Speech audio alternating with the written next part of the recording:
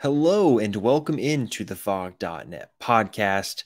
My name is Michael Swain, the Kansas beat writer for 24/7 Sports, and we are coming to you with a Saturday reaction podcast going to break down KU football's 34-23 win over Illinois at David Booth, Kansas Memorial Stadium. Of course, I'm joined by Kevin Flaherty, who was also in Lawrence in maybe a little bit different capacity than I was. But Kevin, what was your experience like watching the game, and how are you feeling on this mid Saturday morning? Yeah, it was kind of interesting because I was sitting in the alumni section, and so got to experience it from a fan threshold. I thought the atmosphere for the most part was really good for the first half, and obviously so was Kansas. Mm. Second half, a lot of students left and everything, and a lot of fans left, quite frankly, because I think Kansas had gotten up by so much. But it led to some pretty tense moments that I'm sure we're going to talk about when things started to get really choppy, when Illinois started to come back a little bit. And and it's funny, walking out of the stadium, my dad kind of said, the mood was, if you look back to where Kansas was a couple years ago, you'd have fans excited because they just beat an FCS team. Here, Kansas, beat the spread against a Big Ten team, won by 11 points, and still the feeling walking out was that it should have been more. What was sort of the Yeah. feeling from your angle? Yeah, very similar. It almost had some of the similar vibes to the Duke game last year, Yep. where I think that was a game too, where I think a lot of people left like, wow, KU should have won by a lot more. And then Yep. I think that one was actually a one-score game. But I think generally you look at how far the program's come, Yep. and a game like this on national TV against a Big Ten opponent, and like you said, Kevin, you got fans leaving early because it's out of hand Yep. for KU. This isn't Illinois coming in and smoking KU. This is KU dominating what is probably going to go on to be a bowl team in the Big Ten. And so I think overall, I mean, I was impressed by every single aspect of the game. The Yep. student section was awesome. Yep. That might have been the best student section I've seen in the last 5, 6 years. I love the blackout from a Yeah. fan standpoint, and I mean, and I've been in stadiums where they've done like a blackout or a whiteout or a blueout or whatever, but I kind of liked it just being the student section because you Yeah. could tell how big of a student crowd was there. That was one of the better student sections I can remember. Yeah, well, they were probably also in a different type of blackout as well. And then I love the student section. Right? So you look at the section, right? It's kind of like a big rectangle.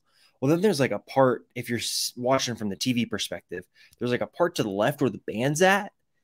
And you're right. Like the black shows you who's in the student section. And then there was like students behind the band where usually it's kind of more empty. Like maybe there's some regular fans, and there were just a lot of students there. And look, there's always going to be students that leave at halftime. That's just how it's Sure. going to be, right? It's going to be people at the top, right? The people at the bottom are the ones that get there early. They're dedicated. They're there for it. But just the student crowd was awesome. And I guess we probably could just talk about the attendance to start off before we actually dive into the actual game.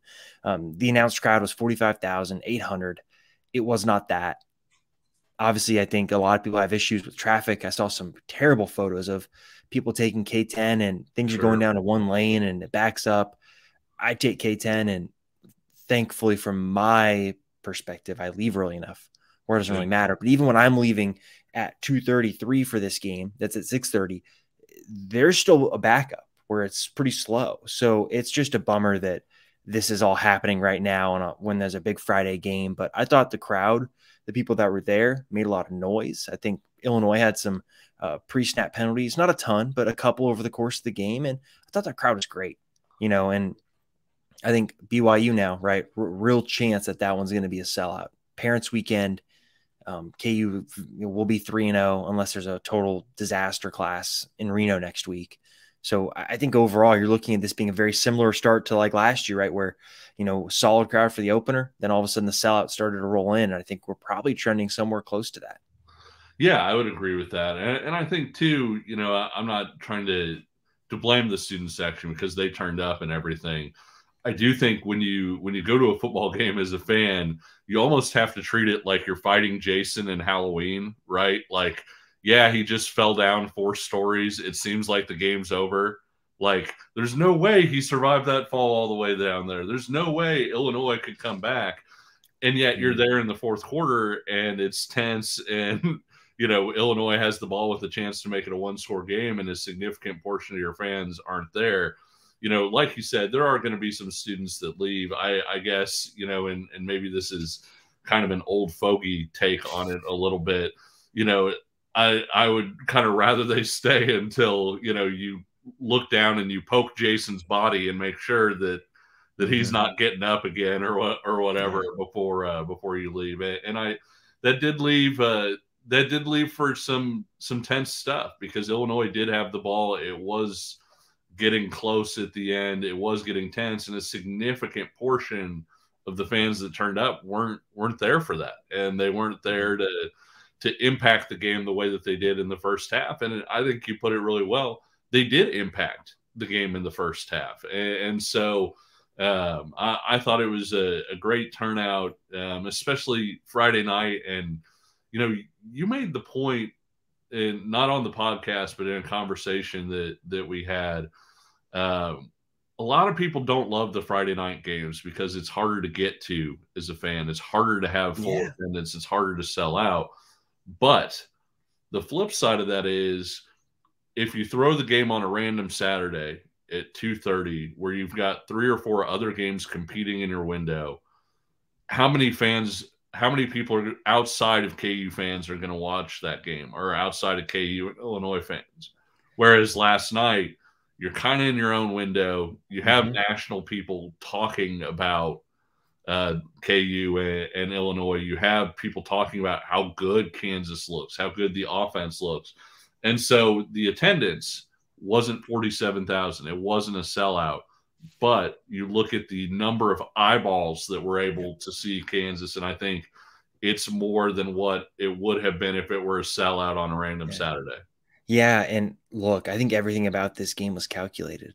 Yep. Like the way the broadcast was set up. I've never seen a coach get interviewed after a third quarter. Yeah. This isn't the NBA. Yep. This isn't the NBA, and they interviewed Lance Leipold at the end of the third quarter after Austin Booker gets tossed.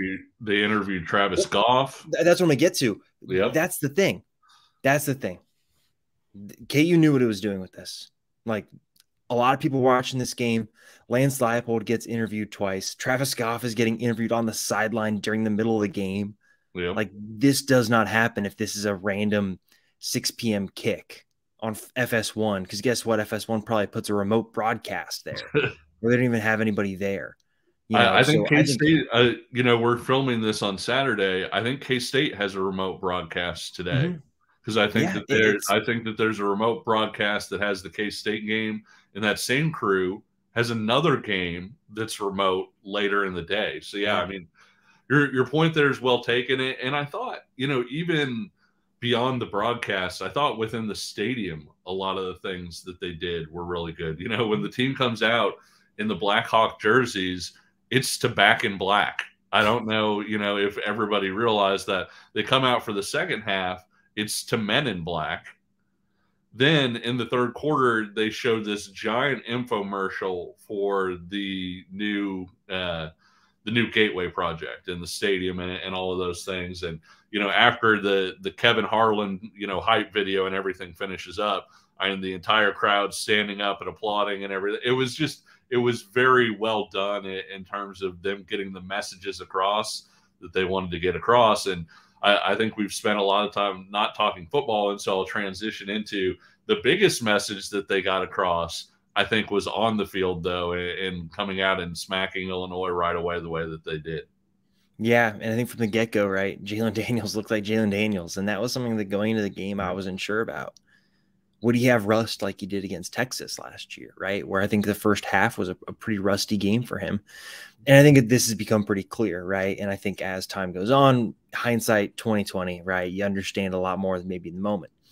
Jalen Daniels could have played last week against Missouri State, right? He could have played, but they held him back, ramped him up, And it's like one of those, those toy cars where you kind of have to pull it back and then Yep. you let it go and it shoots forward. Sure. That's what this felt like for Jalen Daniels, where, you pull him back a little bit, you pull him back a little bit just to make sure he's ready to go. And then this is the game where, boom, he goes forward. And I think from the get-go, he was awesome. And then there's the first play from scrimmage, too, where Jason Bean's out there as well. And I think that was Lance Leipold having a little bit of fun with it. But we can just go through, I guess, just from the start. After the first drive, I think in my head, I'm thinking, okay, yeah, KU's going to win this game. Just the way they were attacking Illinois, getting all those guys to move side to side. It was just the type of matchup that if Illinois had the recipe to stop it, they would have stopped at the beginning, right? Because that would have been in the game plan that they know they're going to go side to side. They're going to have things for it, but they didn't. And that's exactly what KU did. They just, first couple plays, right, were passes, right? Just to get out of the box, get guys moving side to side. And then they started to run the ball. And I just thought it was a masterful game plan. And I think pretty early on, it felt like, okay, yeah, KU's got things ticking offensively and defensively. I mean, they were dominant. But let's talk Jalen Daniels to start. I mean, Sure. I don't know what to say. Like, he's so good. He's so good. The other thing about Jalen Daniels that I was watching, and I'm glad you brought up the Texas game, was in the Texas game, they didn't run Jalen Daniels. He was on the field, but that was not Jalen Daniels. And not just from his perspective, but in terms of they didn't want to run Jalen Daniels. They didn't want to put that shoulder at risk, right? And so even when you had handoffs and Jalen was booting off of the handoff against Texas was gambling that, hey, Jalen's not going to keep this ball. We're all going to follow the running back. Nobody's going to need to stay with Jalen. And I thought, it was really smart on Texas's part, and a big part of that reason that maybe that game got out of hand more than it would have if you would have seen, Jalen at full go. This wasn't like that. You had Jalen running the ball, and you had Jalen at what I would consider full go, and not just from a throwing standpoint, but from a rushing standpoint, a carrying the ball standpoint, all of those different things too, where it wasn't like they were treating him with kid gloves because of the back. And I thought that was so encouraging. If he would have just dropped back and thrown the ball 40 times in this game or whatever, and they never would have run him, I would have sat here and said, oh gosh, like, maybe the back's still bothering him. Maybe they're still worried about it. They're taking something off the table. And they didn't. They had him running the option. They had him running up the middle in some cases. And so to see that, I think, was really encouraging. And that's even before you get into, just how well he actually played. His arm strength has gotten better. Yeah. I think that was abundantly clear. You look at some of the throws he made. I think about the one in the end zone where he avoids two guys and then he's running to his left and just slings it, 30 yards or whatever to Lawrence Arnold. That was incredible. There's one where he's running to his right and then makes the throw to Luke Grimm. That was incredible. Yep. I just think there are so many throws here where, yes, I think we saw Jalen Daniels show the arm strength last year, right? But I just think it looks different right now. It's got so much more velocity coming out of his hand. And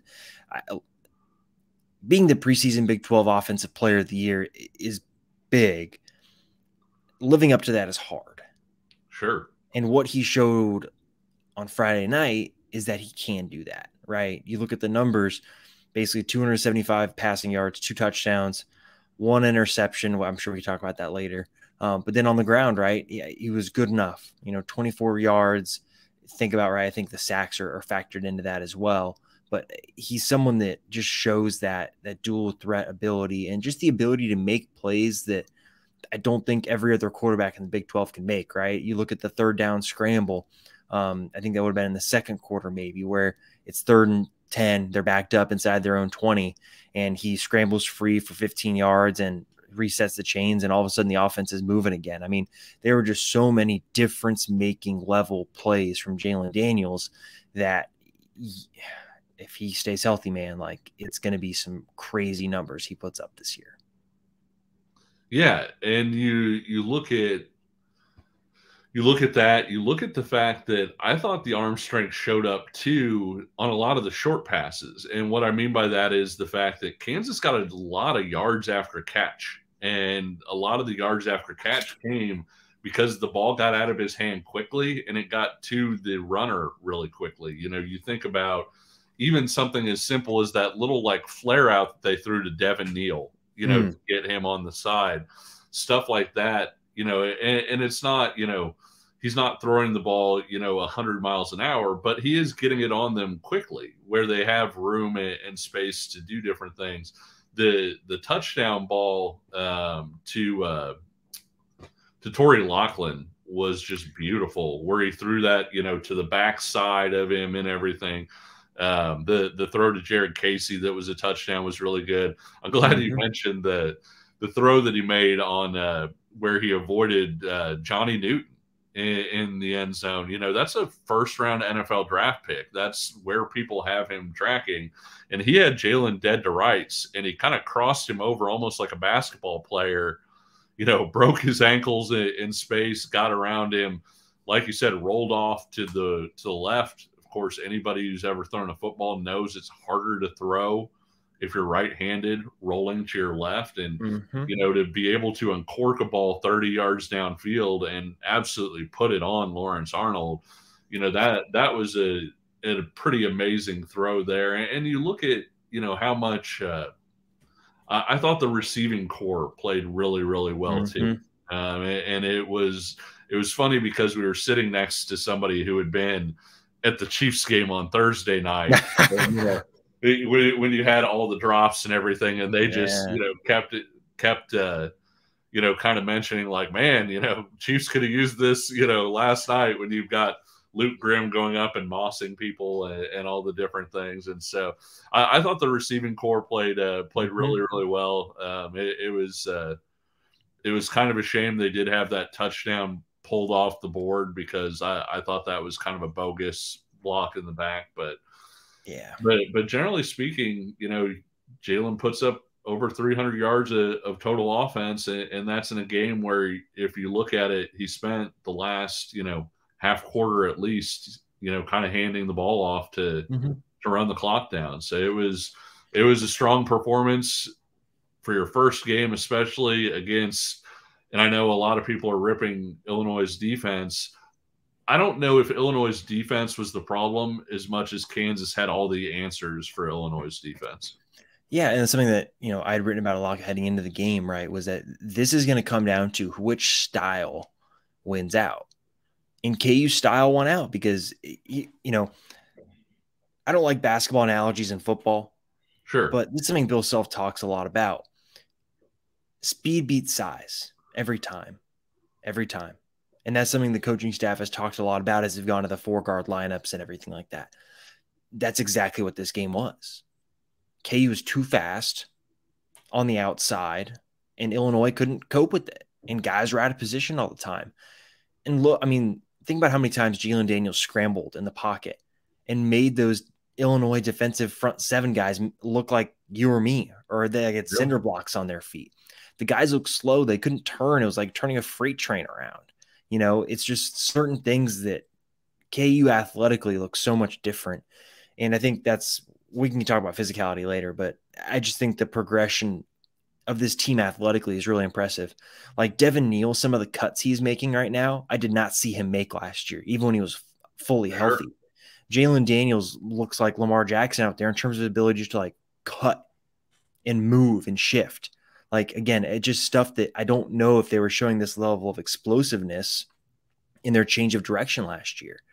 And I'm so impressed. And I think you look at the running game, and maybe this will segue into physicality talk, but I just think you look at the running game, right? And to have, you know, guys like Neal and Hishaw basically combined for, you know, over 200 yards of rushing, like that is what that duo did last year when they were so good.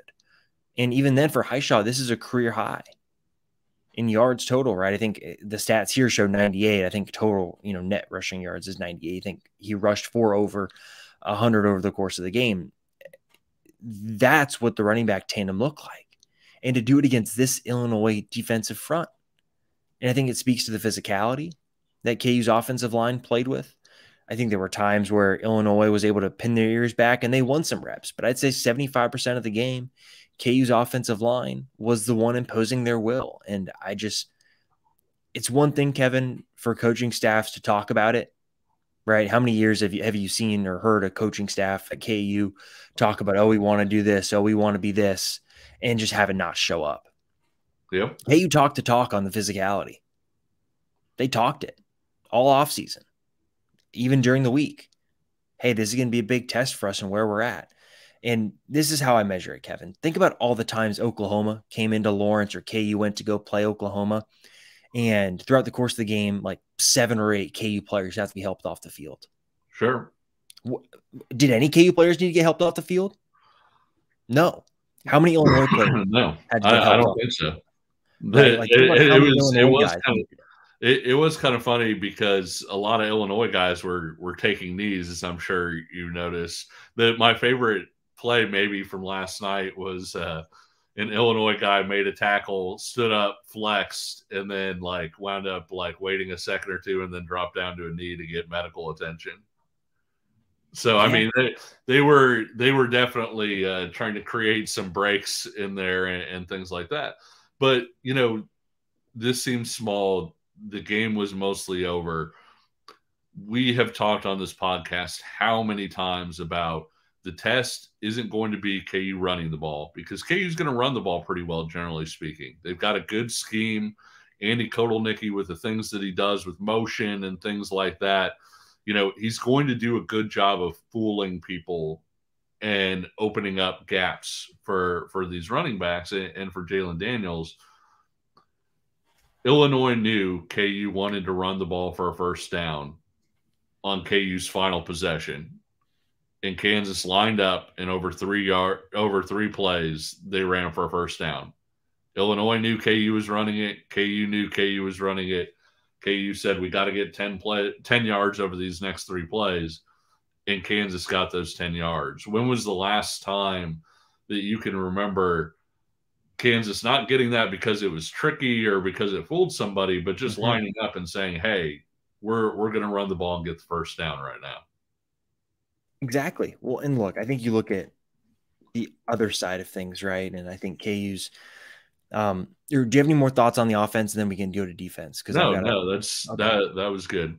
So I think you look at, right, the physicality, right, of the offense and the way that they played, and then I wouldn't even say trickery, just the schematic advantage that they created against Illinois. The other side was just pure blunt force, just we are more physical than you. And for me, the big number, right, I think for so long in these big games last year, right, against the big physical teams, KU was giving up over 150, 200 yards rushing, right? Look at this game. You take away Altmaier's long 73-yard touchdown run, which had two linebackers had spies on him on that play, and they just decided to go different direction, and it created the hole for Altmaier. But take that away, Illinois had 66 rushing yards. Yep. All game. You know, that's where KU won it. They won it because they were more physical on the defensive line, and this is exactly what we talked about last week. They are more athletic. Those guys up there are dominating. Jeremy Robinson had a great game. You look at him getting 2 sacks. KU as a team got 6 sacks, the most they've had since 2009. And just the tackle for loss numbers, like, this is a defense that just got after Illinois, got after them and dominated. And they had no breathing room. And this defensive front, we talked about what this could look like later in the season. But this is where the growing pains are supposed to be, and they just did that to Illinois. So, what could this look like towards the end of the season when they've actually, guys like Austin Booker have more experience, guys like, Tommy, DJ, and Gage, once they've got a lot more time under their belts? Like, think about it. They just did that in a week too. I was super impressed with just the defensive front overall and what they're able to do. Yeah, I mean, and you look at, Illinois' leading rusher was Luke Altmaier, who ran for 70 yards, and he had a 72-yard touchdown run on the bus. So other than that one carry, Altmaier, who is their leading rusher, ran for -2 yards. So I mean that was I thought the defensive line was terrific. I thought the front seven was terrific, and Yeah. it's funny because we talked about all offseason, and credit to you, you really banged this drum a lot. JB Brown, when he got his chance, sort of, hey, this is a guy that's going to find a way to factor in. Is he going to be a starter? We don't know. Is he going to be very important? Probably yes. And you look at this game where you have Taiwan Berryhill out, and the impact that JB Brown was able to make in different phases too. I mean, he had the big sack there in the fourth quarter where he lined up just as an edge guy and got home basically. And so you look at the versatility and the athleticism there as well. And I thought it was well put with the strength and stuff too. Austin Booker won in week one with his athleticism. And for a guy who's 6'6" and, kind of rangy, that's kind of where you expect him to win. I mean, against Illinois, he won with his strength. He got those arms extended. He got into guys. He was able to break off from blocks and chase Altmaier pretty well. And so when you look at that and obviously the call on Booker, I'm sure Kansas will go ahead and appeal that. I'm sure that they're appealing it. Yeah, with the targeting and everything. But I thought Booker played with a lot more physicality. I thought the defensive ends played with a lot more physicality. I expected the defensive tackles to be physical, but I'm not sure I expected the defensive ends to be this physical this early. Mm-hmm. And when we talked about the defensive ends heading into the season, what I think I said was, I think the defensive ends are going to be really good next year. And I expected them to kind of take a jump at some point this year. And I didn't know, is that going to be week 4? Is that going to be week 8? Is it going to be week 6? But I thought at some point they would kind of get to that point where you would exit this season saying, man, that defensive end group is going to be really, really good in 2024. And Swain, from what we saw against Illinois, I'm not saying they're there, but I am saying they're already flashing in that way that you would want them to flash if you're expecting big things from them in the future.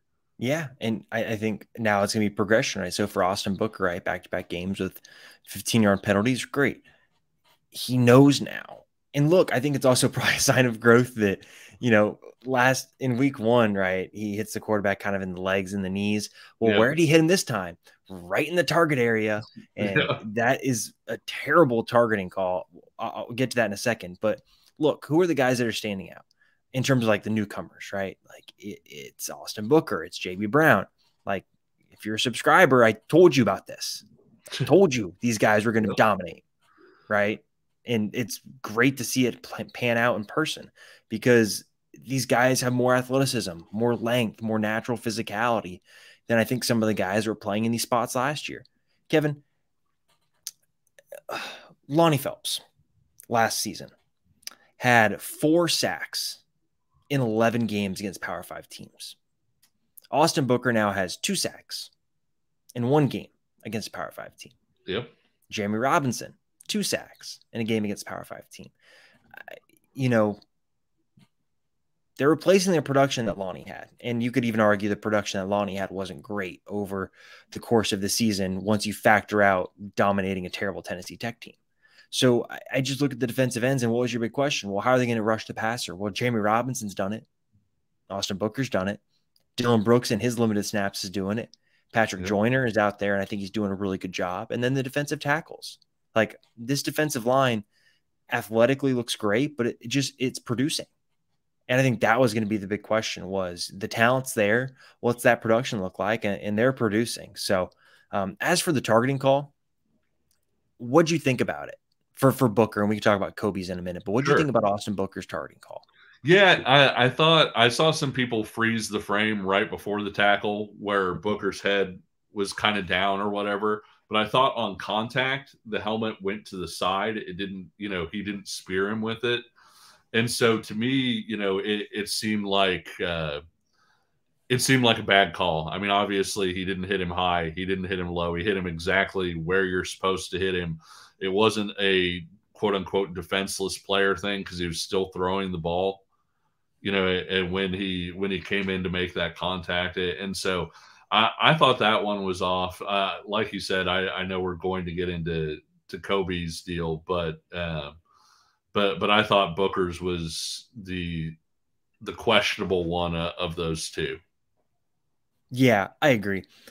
So they are going to try and get both overruled. This is a Big Ten crew, so it's probably a little bit different process, where if this was a Big 12 crew, it'd be very simple. Like, hey, you would know how to do it. But they are going to appeal it. We'll see what happens. I don't know if if the appeal will go through, but I'd say the Austin Booker's is as like, what do you want him to do there? Yeah. Like, what do you want him to do? Like, he didn't hit him low. He didn't hit him high. He hit him with the shoulder pad. If you look at where the impact happens, like, he hit him hard. Yeah, it's football, right? Like, it's football. And I think for me, the part that is so, I just can't I can't understand it, but it's so stupid, is the flag got thrown after Luke Altmaier laid on the floor for a minute. He gets up, and then they're like, oh, yeah, now we're going to check this for targeting after Brett Bielema chewed out the referees for a minute. It's like, look, if you're going to call targeting here, throw the freaking flag when it happens. Like, don't play the whole, oh, well, we didn't see it in real time, so let's go review it now. Like, what are we doing here? Right? Either it looks like it in real time or it's not. You don't need to play the results on something like this. So I just thought it was silly. Now, Kobe's, that was targeting. That was like textbook. I will say it's a little unfortunate given that, the guy's ducking down. I mean, I 100% get that. I was once a very bad football player myself. I know it's a bang bang play, and I know that when you're trying to hit a guy in the midsection and he's ducking down, you're hitting where the waist should be, and instead the head's there. I get that. Kobe still launched. Kobe still got head. Kobe still. I shouldn't say it that. Kobe still got the guy's head. We're not trying to make this bad for kids to listen along, but it's interesting overall. I think too. Defensively, I thought the secondary played a terrific game. I really did. I thought Kansas looked really athletic on defense. And the thing that I take away from this game that's different from last year, I think Kansas is well coached defensively in terms of knowing what they're doing. And we don't give I'll criticize Brian Borland sometimes because I don't know that Kansas is being complex enough or whatever else. Kansas had a very good handle on what Illinois was doing and was trying to accomplish. Last year, it seemed like Borland would get the guy in place. The guy would miss a tackle and a big play would happen, right? Yesterday, the guy was in place, and a lot of times he still didn't make the tackle, but his buddies were there. That's second guy made the tackle. The third guy made the tackle. They gang tackled, and they had a lot of guys in position. The only complaint I would have had about Borland yesterday was the 4th and long where they played prevent and kind of gave up the easy completion over the middle late. And that's one play out of how many? Other than that, I thought, this was as well coached a Kansas defense as I've seen in a while. And I thought, like I said, I thought that they had a very real idea of, hey, this is what Illinois wants to do offensively.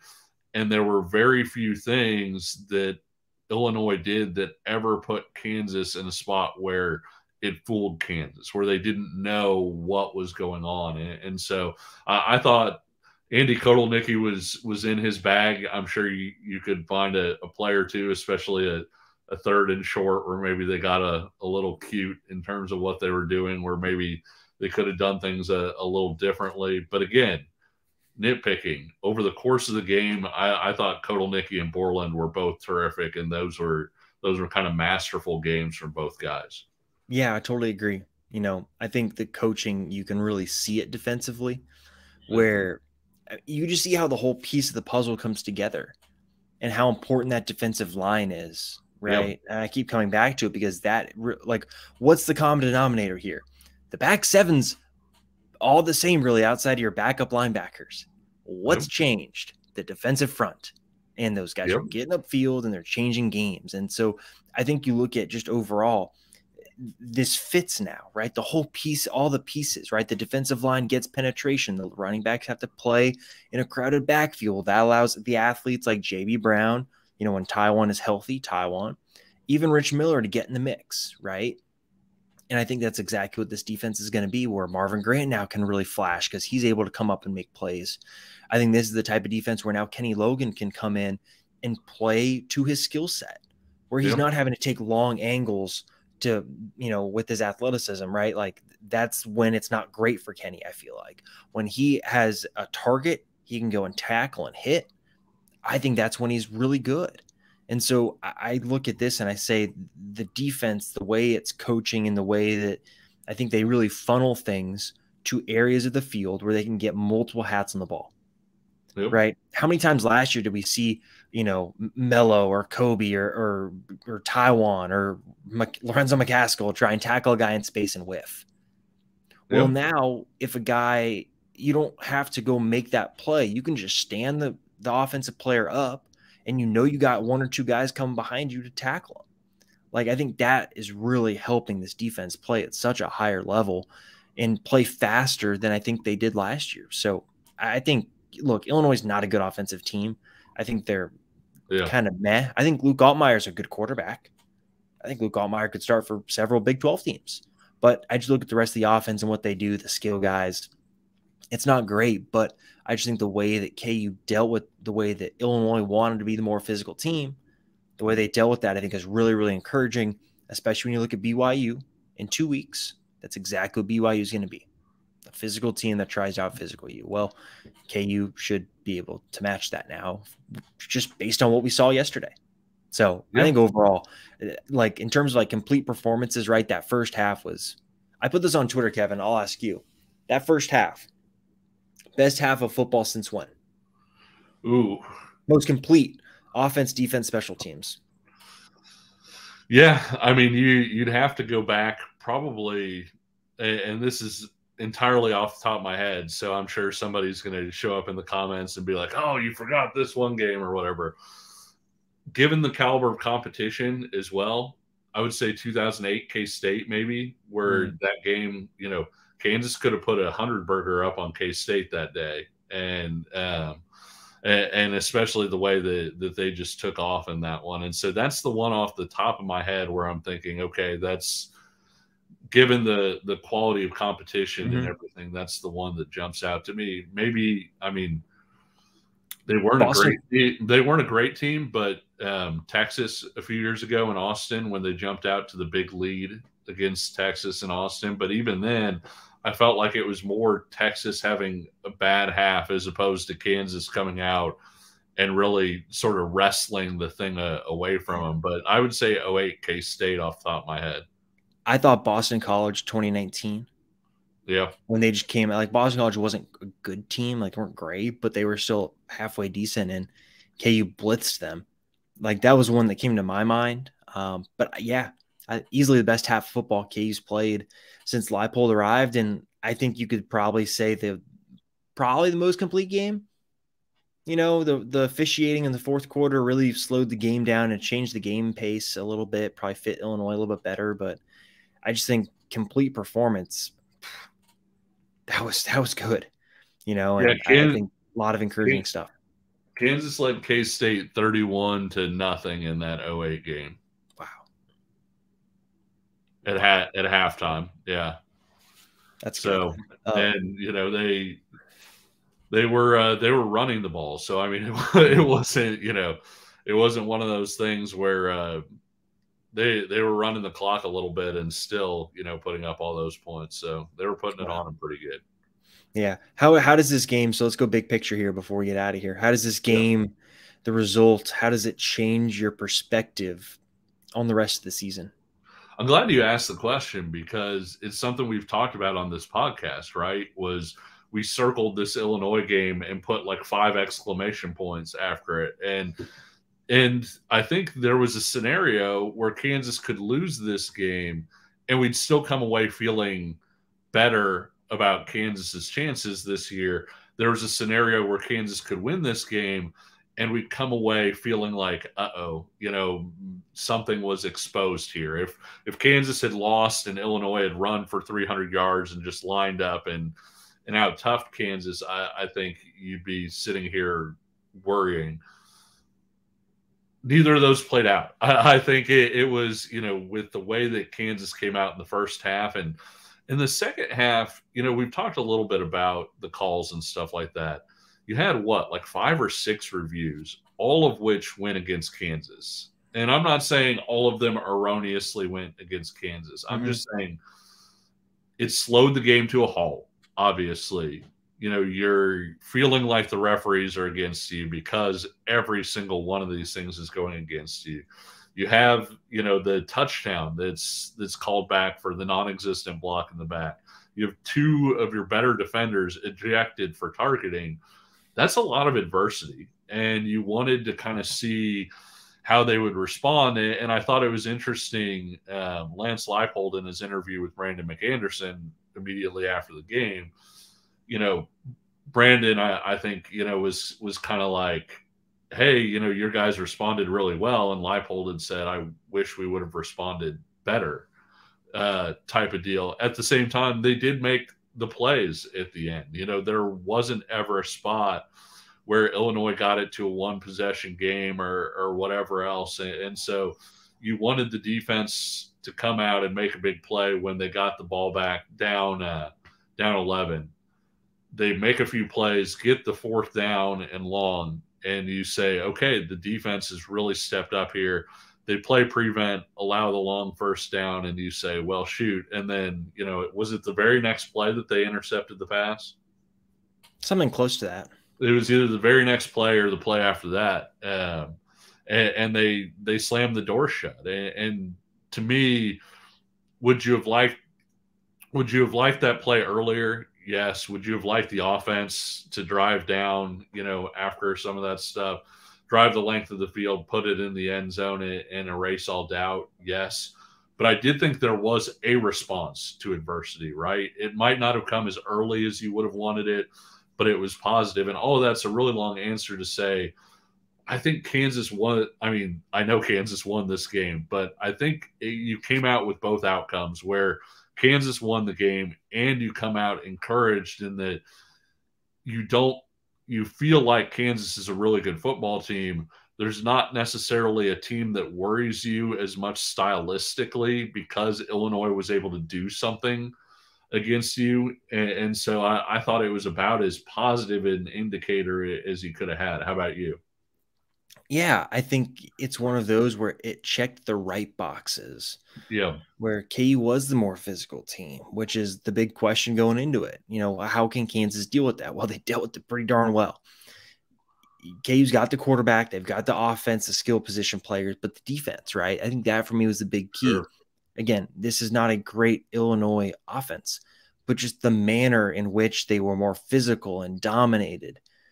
That for me is almost a bigger key going into a game, maybe against UCF, where UCF's going to have the skilled dudes, but are they going to have the players in the trenches to be able to handle KU? Yeah. Right. Those are some of the things that I think now pop into your head when you're playing this out for the rest of the season. So I think you look now, well, KU should beat Nevada. I think KU will probably be a 9 or 10-point favorite against BYU if I had to guess. Maybe I'm on the high end there, but I think that's probably what it is. And now you're looking at KU potentially being 4-0 going into Austin as a ranked team. And don't forget, it's the week before Texas goes to Dallas to play Oklahoma. Mm-hmm. And I'm not saying, if you're undefeated and ranked, I'm not saying it's a trap game necessarily, but at the same time, if you're undefeated and ranked, then, maybe you've got the ability to throw Yeah. a scare into a Texas team that does have Oklahoma waiting the next week. Yeah, and then they come back home and play UCF. I think that'll be another one of these. I think the UCF game for me is another one of these kind of like really fascinating ones because Sure. I think the skill guys the UCF has would rival a lot of the top end of the Big 12, just in terms Sure. of athletes and the dudes they have, but the trenches. And so I think that'll be another fascinating game. But look, I think there's a very, very real possibility that KU starts the season. Math is hard, 5-1. You Yep. know, and I still look at that UCF Oklahoma State as coin flip games still.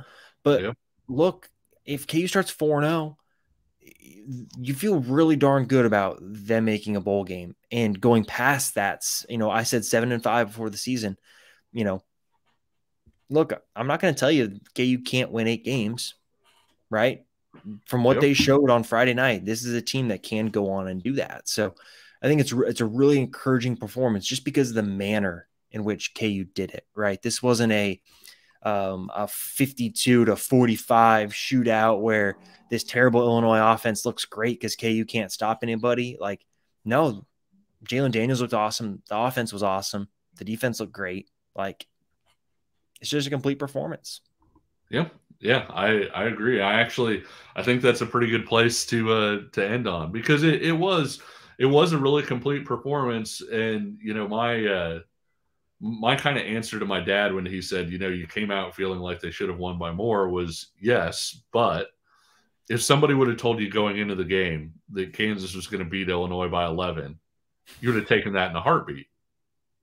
You absolutely would have. And so to do that, to have some teaching tape, as I'm sure Lance Leipold is very excited to have, that they can go in and show guys like, hey, here's some stuff where maybe we weren't perfect, and maybe some stuff that maybe the team needs to clean up a little bit, to have some teaching tape, but also have that area that you can point back to and say, hey, that first half, that's who we can be. Mm-hmm. If we put this thing together, I think it was really positive. Yep, totally. So next up is Nevada for KU. That's Yep. going to be a Saturday 9:30 Central kick. Oof. I'll be out there. I'm going to go spend a couple of days in Lake Tahoe and have some fun, and then cover the game. So that'll be a fun time. But thank you, as always, for listening to the Fog.net podcast. We will be back with another episode later this week. Make sure, if you like what you hear, leave a rating and review on iTunes. That helps us out with the algorithm, getting more people to listen to the show. So if you're liking it, please leave just ratings and reviews on iTunes. Again, go a long way. If you're watching on YouTube, make sure you like the video and you're subscribed to the channel. Obviously, we've got a lot of exclusive YouTube content that we do as well. So thank you as always, Kevin, and we'll talk to you all later this week.